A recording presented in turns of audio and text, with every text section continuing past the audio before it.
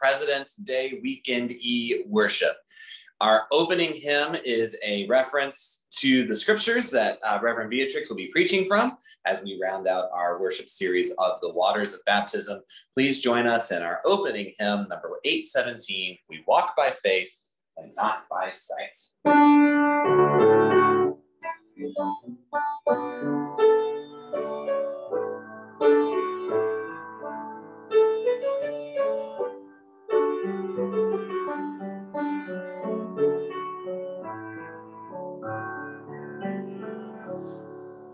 We walk by faith and not by sight, with gracious words draw near. O Christ who spoke as none else spoke, my peace be with you here. We may not touch your hands and side, nor follow where you trod, but in your promise we rejoice and cry, my Lord and God. Help then, O Lord, our unbelief, and may our faith abound, to call on you when you are near, and seek you where you are found. And when our life of faith is done, in the realms of clearer light, may we behold you as you are, with full and endless sight.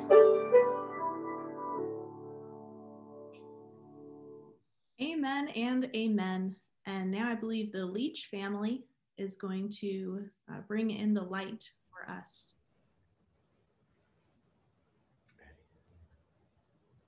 When Jesus was baptized, the heavens opened. Many also feel heaven near.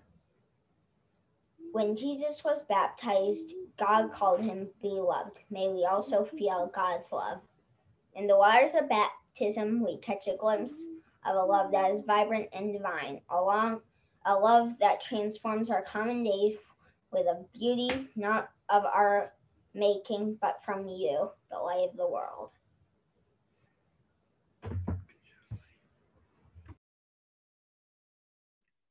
Amen. And next, Mr. Corey will lead our flourish language.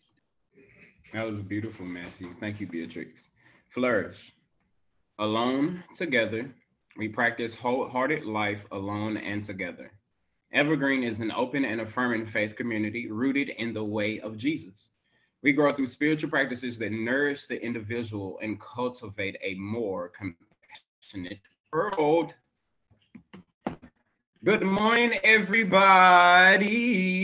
Good morning, good morning, good morning on this snowy Valentine's Day, like Mr. Jim said. See, we got, I seen Sia, seen Betty and her friend. Who's your friend that you have, Betty? Who's that? Then Matthew. Here we go. Here we go. Baby Rosalind in the house somewhere. Let's see. Cool. So check out. This entire month, we will be celebrating Black History Month, right? So last week, we talked about people that were musicians, right? That's Baby Rosalind. We talked about musicians. So this week, we're going to talk about sports, okay? I'm going to got a power slide. Okay, so Black History Snap Facts, Sports Edition. Okay, last week I asked Miss Betty, what is Black History Month, right? So in the month of February, which is set aside to honor Black history, we shine a long overdue spotlight on the people who taught the history or the untaught history of people who deserve to be celebrated for their work of the civil rights, sports, music, and more. But we can't remember to show their impact outside of Black History Month because their work lasted outside of Black History Month and they paved the way for many of us today. So without further ado, let's go ahead and see who we're going to highlight this week. Number one, we have Mr. Jackie Robinson. I'm not sure if any of you guys know who this is, but this young man, he was the first African-American baseball player in history. He actually had 12 home runs his rookie year. His rookie year, what that means is that was his first year playing baseball. And can you believe he actually made 12 home runs that year? So they named him Rookie of the Year. And then he was later named the first African-American to be added to the Hall of Fame. Then next, we have Miss Wilma Rudolph. She was the fastest woman of her time, the fastest. You can tell by the look of this picture that she was very fast. She's not struggling at all. And she actually had polio. Polio is a disease that actually keeps you from walking, so it forced her to wear a brace on her leg, but that didn't stop her. She eventually became the first woman to win 3 gold medals in 1960 in the same Olympics. She didn't do it in 1961 and 62 and 63. She did it in the same year. And so the next year, she was actually named the Female of the Year. And so to give you context, they tried to throw her a parade for being such this amazing woman. And when they tried to throw her the parade, they only wanted Black people there. But she said, no, I'm not going to do this parade if I don't have Black and white people there. And then they eventually named her the Female of the Year that year. And this beautiful face right here, I think we all may know who this face is. It's Miss Simone Biles.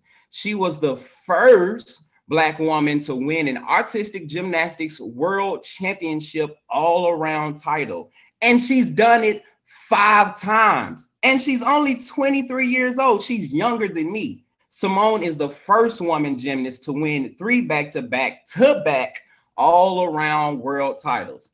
And can you believe she's only 4'8"? She's only 23, like I said, and she likes reading, shopping, and spending time with her family just like us.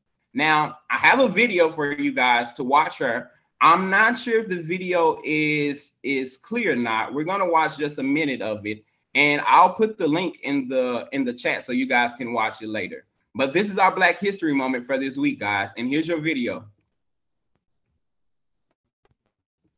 It is unreal. It is well done as anybody, man or woman. It is unreal and as well done as anybody, man or woman. Very first tumbling has pass. completed. Twisting, double back. The back.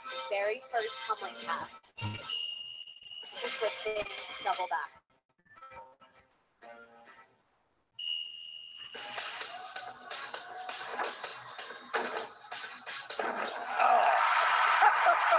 Money! Just keep making history, Simone Biles.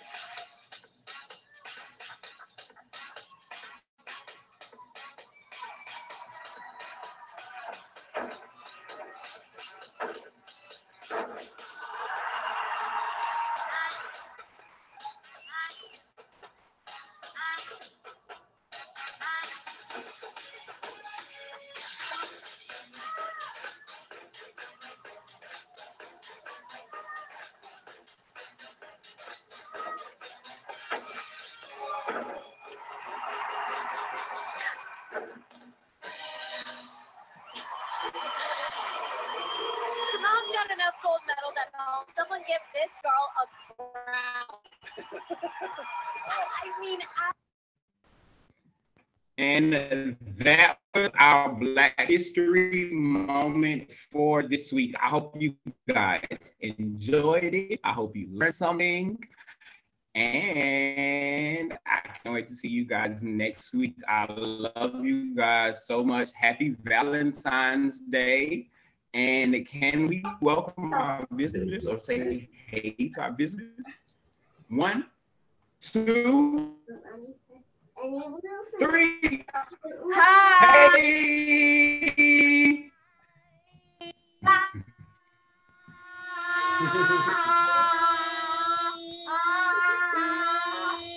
That's it. That's fine. That's fine. Y'all have a good week. Here at Evergreen, we honor and practice alone and together the work of silence. You may not feel it right now, but you are in the middle of a change of seasons. Today, it's Valentine's. It's Mardi Gras weekend. It's a snow day. These are all things that we get excited about and love. But this time next week, we'll be entering into the journey of Lent, a slower, more reflective time. We just finished an historic impeachment trial, moving on to the next stage of American governance. And all these transitions can be exhausting and bewildering and uprooting. So we honor the work of silence to bring us back into our rooted selves. There's no right or wrong way to do this. As we enter one season after leaving another, I simply invite you to place both feet firmly on the floor, to hook into your breath, to release your shoulders, release the tension in your jaw, let the tongue release from the mouth, roof of your mouth. Take a breath in and breathe out. As we enter into this work of silence, take a look out your window. For us Southerners, snow has this uncanny ability to lock everything in time and space. I'll play a tone to begin our work, and in about a minute, I'll play another tone to bring us out.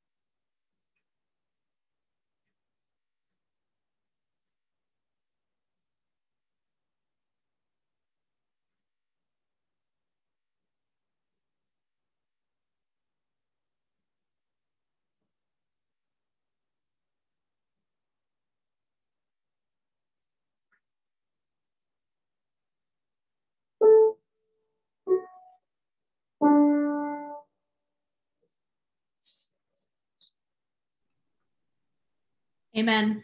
Please pray with me. Holy Spirit, we ask for a blessing upon this reading of Scripture, such that you and your word would be illuminated for us in new ways, ways that we could never have even dreamed. Amen. Our text this morning comes from the 9th chapter of the book of Mark, verses 2-8, and then 27. Hear now the word of God. 6 days later, Jesus took with him Peter and James and John and led them up to a high mountain apart by themselves. And he was transfigured before them, and his clothes became dazzling white, such as no one on earth could bleach them. And there appeared to them Elijah with Moses, who were talking to Jesus. Then Peter said to Jesus, "Rabbi, it is good for us to be here. Let us make 3 dwellings, one for you, one for Moses, and one for Elijah." He did not know what to say, for they were terrified.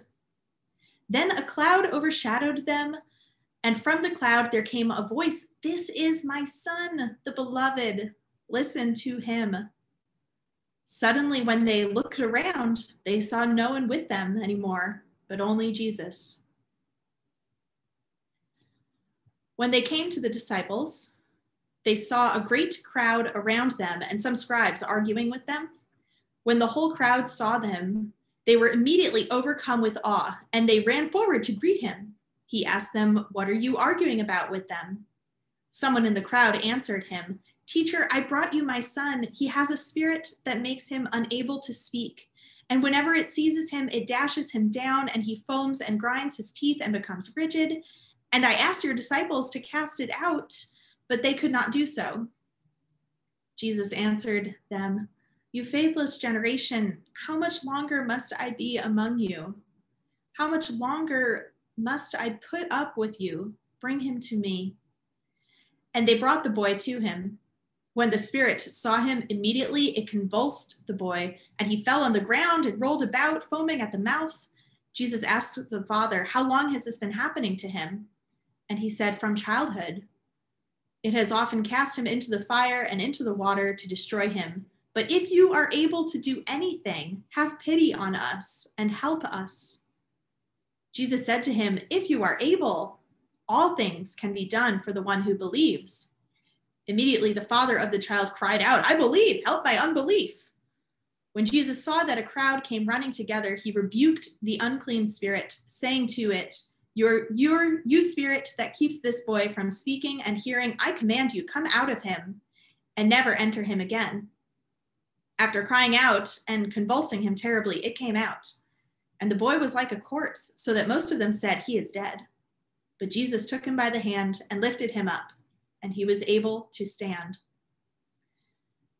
This is the word of God for the people of God. Thanks be to God. Let us pray. God, may the words of this mouth and the meditation of all these hearts be holy, pleasing, and acceptable in your sight, O Lord, our rock and our Redeemer. Amen.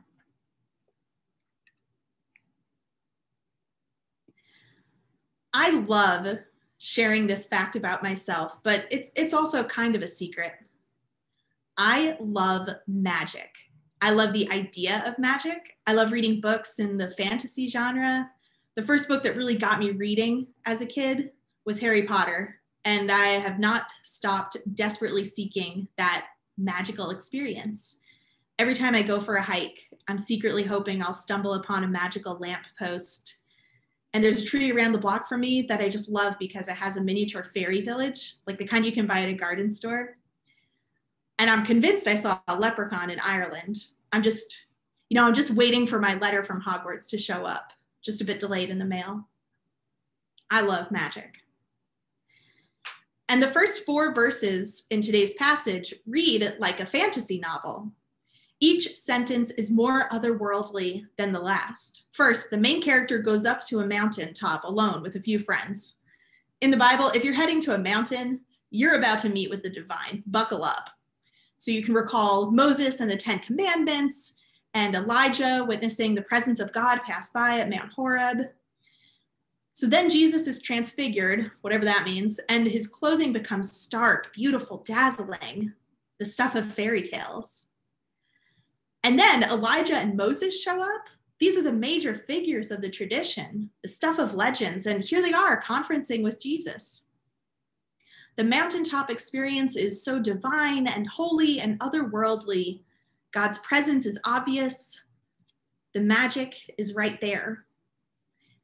And we also have reason to connect mountaintop experiences to the fight for justice. Reverend Dr. Martin Luther King Jr. references Moses' mountaintop experience in his "I've Been to the Mountaintop" speech at Mason Temple, 10 minutes from here in Memphis, Tennessee, which he delivered on the day before he was assassinated. I bet being there and hearing that speech and marching with MLK felt a bit otherworldly, scary and risky and tense and emotions running high and otherworldly, a bit of the divine with you. I definitely got that otherworldly rush the last time I was gathered with justice seekers en masse, which was at the Micah public meeting in September of 2019, a lifetime ago. And I wonder if when you are doing that work of justice, do you feel that rush? The certainty of God's presence, a touch of magic, the feeling that something bigger than me is going on here. I do, and that's something I'm seeking when I do that work, either because of my love for magic or my love for God or my love for my neighbor. And bless his heart, Peter, as I like to call him, he says exactly what I would have said if I was in this moment on the mountaintop with Jesus, Moses, and Elijah. Can we stay here a little longer? It is good for us to be here. Let us make 3 dwellings, one for you, one for Moses, and one for Elijah. When I'm in the middle of a fantasy book that's like a really good book, I can press a button on my Kindle and it'll tell me how many more chapters I have left, how long I can stay here. I just do not want it to end. I just want to delay coming down from the mountain. And I think I have felt that reluctance on the drive home from a protest, or even going back to work on a Monday after something obscene happened in the world over the weekend. It feels like going back to reality or back to the ordinary when I knew I encountered God when I was doing the holy work of seeking justice. It just feels so lackluster, so plain next to what was dazzling me before. The question of that reluctance is a question of faith. I believe Jesus is on that mountaintop. I felt him, I experienced him, maybe even I saw him in the eyes of my neighbor or heard his voice cry out. Do we really believe that Jesus comes with us down from that mountain and also into the ordinary, mundane events of the day-to-day? Do you? Peter's stuck on the mountaintop, but life is happening on the ground. The crew gets down to sea level, minus Moses and Elijah, and there's a parent who has watched his child suffer for years, a parent who has done everything, a parent who is tired but determined not to give up. Evergreen has a strong tradition of seeing God in the cosmic justice balance, to believe in these cosmic justice issues. But do you believe that God cares about this parent and his child? Do you believe that God is with you even when you are in between jobs, or with your friend when they are sick, or that God mourns with you when you receive bad news? Do you believe that God is present with you during the tiny tragedies of life? Not just in the cosmic bend toward justice, but in the mundane, routine ups and downs of the day? Believe it or not, it is true. God is even there. God's promise in baptism is that God will be present with us always. The parent in the story has a prayer for that. I believe, help my unbelief. That's a faith statement and a prayer, because he's turning to the source. He's turning to God even in his unbelief, which brings me great relief that I can turn to God even when I am not sure I believe. And this prayer that he's saying is, I believe that you are in the big stuff. Help me in my unbelief that you are in the small stuff too. In some ways, it's easier to believe in God as a king who cares about what's going on in the kingdom. And it's harder to believe in God as a father or as a parent, someone who cares about what's going on in the life of you, their child. We've mentioned earlier in this season, the series called The Waters of Baptism, the baptism is an outward sign of an inward grace. That inward grace is God's presence with us, that God will never leave us nor forsake us, but that God is with us always until the end of time. That's the inward grace and promise that is already true, whether we believe it or not, whether we get baptized or not. And the outward sign of baptism physically and visibly marks us and seals us with that promise. The affirmation of baptism is that God is present with us always throughout the ups and downs, even the ups and downs of belief. A person's membership in the family of God and belovedness by God as a child of God is never in question. God is even in the ordinary, the daily grind. God cares enough to be up in your space and up in your business Just like God, Jesus 1 minute was up on the mountaintop, dazzling, and the next minute he's taking a personal interest in this parent and his child. Not just on the mountaintop or in the march toward justice, those kinds of things that we do as a church at Evergreen that are heavy and important and big scale, big picture, 50,000 feet up, but also in the day-to-day, the tiny victories and tragedies that make up life. We do not have the promise that God will heal every ailment that affects us or the people we love. We do not have the promise that if we pray hard enough or if we say the right thing, do the right thing, nothing bad will happen to us. In fact, we have the opposite of that. We have the promise of real life. We have the examples we find in the Bible are of people they're in danger all the time, peril, people who are persecuted and suffered. And God does not take away that suffering or that risk, that things will not go as we want them to go. But God does promise to be with us, to be present to us and present to our suffering. We believe in a God who suffered with us. We were baptized into Jesus's death and suffering, and he is also present with us during those times of suffering. You might have to look for God. It might not be obvious where God is in those moments. You might have to attend to God to sense God's presence, but God is there. Baptism is a marker in our tradition that says it's going to be okay because whatever happens, God is with us. And maybe that's where the everyday magic lies. We say we believe it, but do we? When our trials are small or our trials are mundane, how often do we say, well, it's not as bad as what's going on with so-and-so, or, well, it could be a lot worse, or, well, at least it's not this other thing. God's not saying that. That's us. That's not God. All things considered, do you still believe that you are in God's family, that these things matter to God? God's not doing that whataboutism. What it comes down to is, do you believe that you matter to God? And baptism says yes.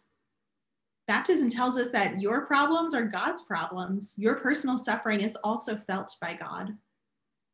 And God rejoices with those who rejoice and mourns with those who mourn. Because Jesus did not set up a dwelling place. Jesus, did not do what Peter asked of him. And, Jesus was on earth so as to not do that, basically. Jesus came down from the mountaintop and wants to be up in your face and space and up in your business in the everyday and day. And baptism is our promise that whether we believe it or not, whether we want it or not, Jesus wants to be in our everyday business, mundane as it is. Here at Evergreen, we talk a lot about how God is up on that mountaintop and the cosmic bend toward justice. We know that God is on the side of the poor. We hear about that often. But God is not just there. God is with you always until the end of time. And the magic that I love so much and that I seek out when I'm reading these fantasy genre books, that magic of the divine is in the day-to-day, whether it dazzles or not. That is the promise of baptism. And we even have a prayer to give us senses to perceive the wonder of God's presence with us every single day. I believe, help my unbelief. Amen. Next, we're entering into a time of reflection and offering. Jim is going to provide some music for reflection. And again, I invite any visitors or anyone who wants to learn more about Evergreen to fill out our virtual Connect card, which I'll put in the chat again. And this is just a time to reflect on what you've heard today. That phrase, I believe, help my unbelief. And ponder this alone and together with us. Jim?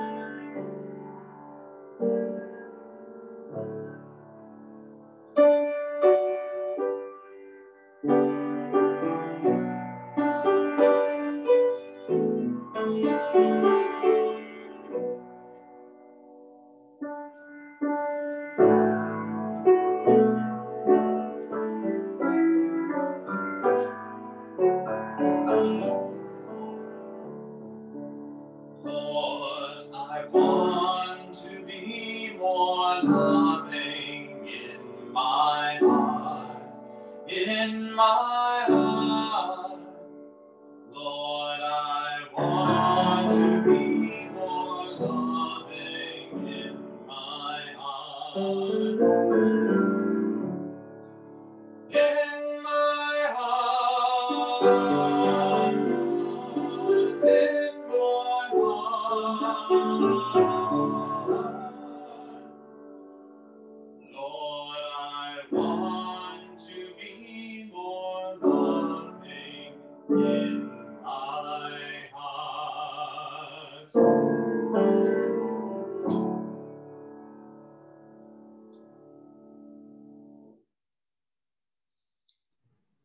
Amen. And Jim is going to lead us in our closing song. Lord, the light of your love is shining. And our closing hymn is dedicated to all my 90s millennial friends who grew up singing this song in high school youth groups and college collegiate ministries.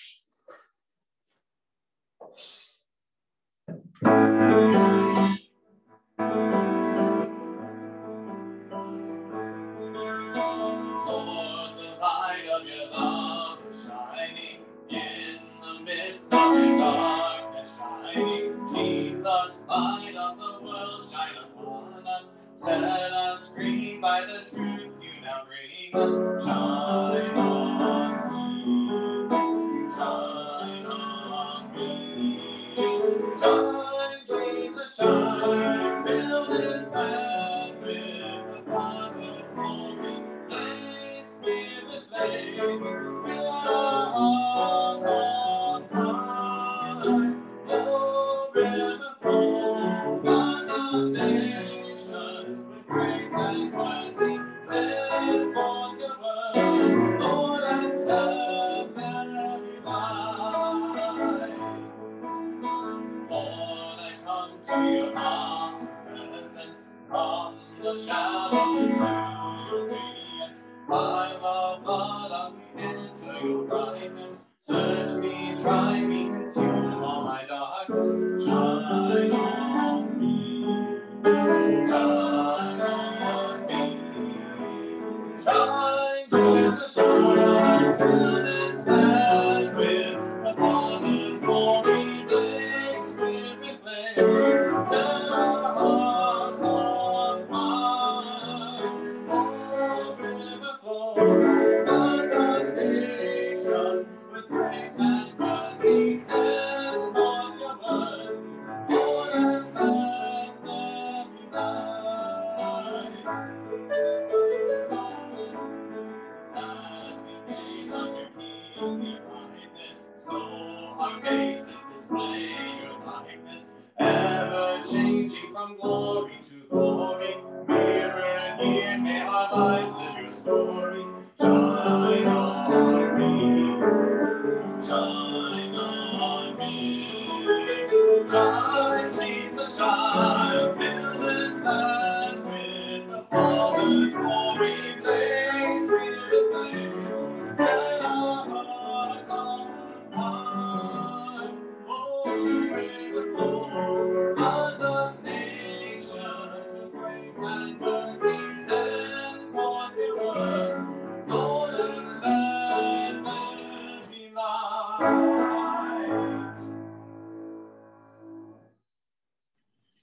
Amen. Brought me back.